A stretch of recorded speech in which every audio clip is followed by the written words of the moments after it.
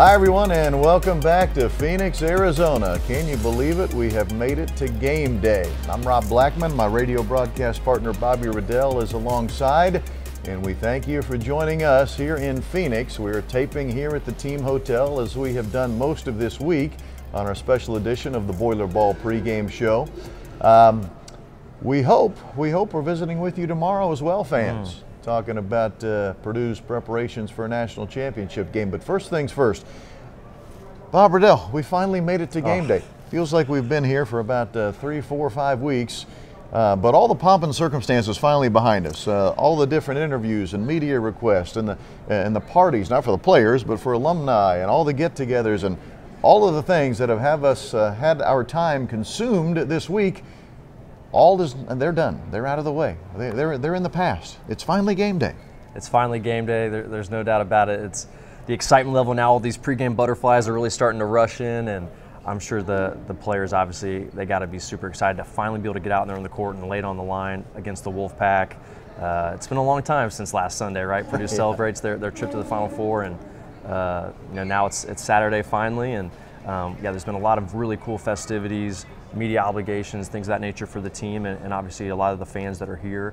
I've had a great time being able to see some of my former teammates the last couple days, but now it's game day, and now you and I got to lock in here for a good broadcast, and hopefully the team's ready to roll here at 3:09 local time.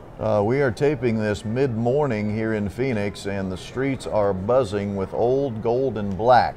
Just about as far as the eye can see, there are Purdue fans everywhere. It's really phenomenal to see, like just walking the streets, black and gold, here in the team hotel. You go down to the lobby, and it's just people wearing Purdue gear left and right. So it's really exciting. You go on social media, people at the airports taking pictures of themselves with their families as they're traveling to Phoenix. It might feel like a home game. It might feel like Mackey West here today, which is going to be phenomenal because the Purdue support all the way across this NCAA journey has been phenomenal. And it sounds like it's not going to stop anytime soon. All right, so let's talk about the matchup. We've been teasing you all week. I've been saying we're not going to talk about North Carolina State until we get to game day. So we're at game day. Bob, they're an interesting story, no doubt. They have won 9 straight elimination games, starting with their own conference tournament, knowing that if they lose, their season is over. Well, they've risen to the occasion 9 in a row. That's an incredible mark. Well, you said it, elimination games, and that's really what it was, right? It was win or go home for them, at least from a NCAA tournament national championship perspective, because they would not have made the NCAA tournament from a resume standpoint if they don't win the ACC tournament. They go to they're down double digits to a Louisville team, obviously, who was not very good this year early in that ACC tournament. They, in the semifinals, pull a miraculous overtime win over Virginia, and they've hit their stride at the right time. Of course, getting hot at the right time is always what every team is trying to do, and the Wolfpack have been able to do so. For them to be able to beat the Duke Blue Devils in the Elite Eight, I mean, a team in their own conference that's an arch rival of theirs in North Carolina. I can't even imagine how over the moon the Wolfpack fans had to be to get that win. They, of course, have not been to the Final Four since 1983, so pretty close to about as long as drought as our Purdue fans had to go through. So this Wolfpack team is ready to go. They're loose. They play with a lot of swag.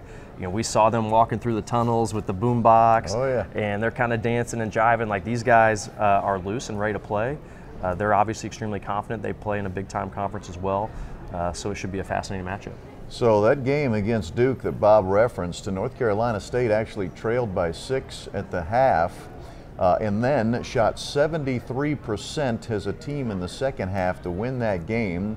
DJ Burns, who we're going to talk a little bit later in the show about with assistant coach Paul Lusk, he's going to join us to provide us a really in-depth scouting report on North Carolina State. He had 29 points in that game.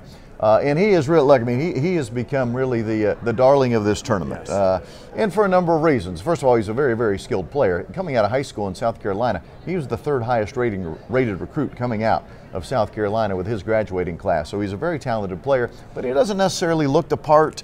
He has a great personality on the floor, off the floor. So he's really become the darling of the tournament. Darling or not, this guy is a hell of a player, and Purdue's going to have their hands full with him today. They certainly are. You and I stood by next to him in the tunnels there at the arena the other day, and he is a big man. He is a very big man. Obviously not quite as big as our guy Zach Edey, but he has got some girth to him. He really's got big, broad shoulders, and that's going to be fun to watch him and Zach go at it. I'm not sure if they'll be guarding each other at all times, but there should, I'm sure throughout the course of the game, at some points there'll be some mano-a-mano action, and that'll be fascinating to watch to see which guy can get the upper hand. But yeah, he can really facilitate from a big guy perspective, kind of reminiscent of our guy Travion Williams not too long ago with, hey, if you do a poor job doubling him, he's going to pick you apart. They're a really good cutting team for layups. They got some guys who can make open threes. And so it's kind of that conundrum whenever you play a guy who's as good as DJ Burns is on the block. Teams face that same conundrum when they play Zach Edey. Do you guard him one-on-one? Do you double? What sort of scheme do you try to use to make him uncomfortable? Against Duke, clearly whatever Duke was doing was not making him uncomfortable. They do have North Carolina State does have an Indiana connection. Jaden Taylor, Indianapolis kid, played at Perry Meridian, started his career at Butler, now transferring to North Carolina State. He plays in the backcourt, but their best player in the backcourt is DJ Horn. He was a third-team All-Conference player this year, and he is a high-level scorer. Man, I mean, just a talented dude. Trying to think of guys who played this year that might be a little bit similar. Caleb Love from Arizona kind of comes to mind as far as like just a true shot maker. Can certainly make plays for others and set up his teammates, but he predominantly wants to try to get buckets at all times, can score at all three levels, really quick with the basketball, change of speed, change of direction. So Lance Jones and the rest of the Boilers are going to have their hands full trying to guard him because at 41% from three, cannot give him clean looks. He's one of those guys that if you're pouring your rotations out of a post double and he's left shooting open threes, the result's not going to be in your favor most of the time. Well, that's what Bob Riddell thinks about North Carolina State. Let us find out what the coaching staff is thinking about North Carolina State. If you will stay with us, we're going to take a really short break, and when we come back, assistant coach Paul Lusk is going to join me, and he'll tell us what the coaches are thinking about North Carolina State as they have put their scouting report together, obviously, and prepared our Boilermakers for the matchup today with the Wolfpack. The game, of course, 6:09 Eastern. 6:09 Eastern. Bob and I will be on the radio at 5 o'clock with our pregame show. We hope you'll join us. But anyway, for the moment, let us pause. When we come back, Coach Lusk joins me to talk more about North Carolina State and their matchup tonight with our Purdue Boilermakers in Glendale, Arizona. Stay with us.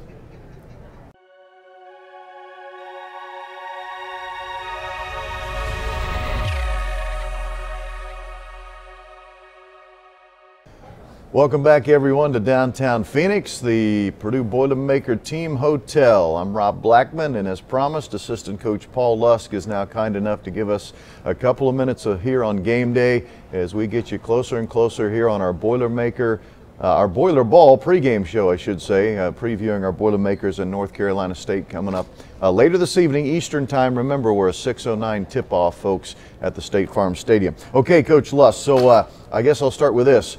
We finally get to play a game. It feels like we've been here forever. Yeah, it's been a long postseason, right? But that's don't complain about it. Right, enjoy it. We're still playing basketball in April, but yeah, it's game day, and we've had pretty good preparation. There's just so much outside stuff going on when you get to a place like this that, hopefully you have to just keep your guys kind of locked in, and I think we've done a pretty good job of doing that. All right, so let's break down the North Carolina State Wolfpack. 26-14 on the year. In a lot of ways, they're the darling of the tournament. They lost their last 4 regular season games going into conference tournament play, and they haven't lost since. They got hot at the right time. Yeah, that's what you want. You want to play your best basketball at the end of the season. I think the thing to remember is, like, those same players, while it's a different team, those same players have been there all year. They have a lot of talent. A lot of individual talent. I think it just took some time for them to gel, and they've done that.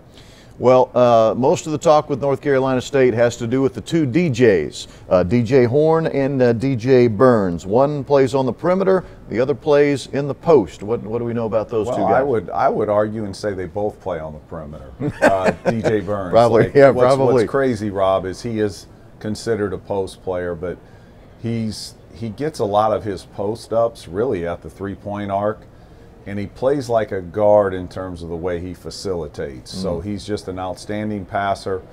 Like whatever you decide to do with him, if it's a double, he figures it out. and he's just an outstanding passer. They have really good movement when he's dribbling down into kind of that bully ball. And then DJ Horn is an outstanding scorer. He can really change the game in a hurry.